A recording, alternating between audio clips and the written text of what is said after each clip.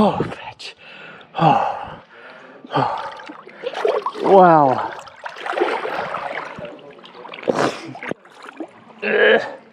I'm gonna pass out. I'm gonna pass out.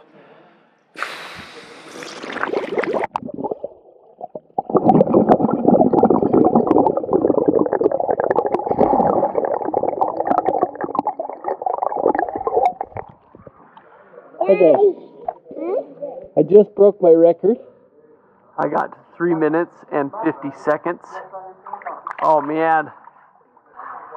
I've only got 40 seconds more to do. That actually felt pretty good.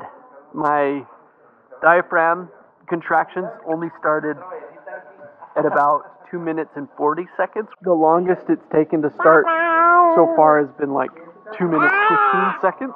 So to get to 2 minutes and 40 seconds just gives you so much more mental energy if your diaphragm hasn't started contracting yet.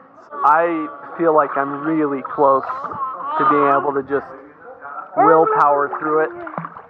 So wish me luck.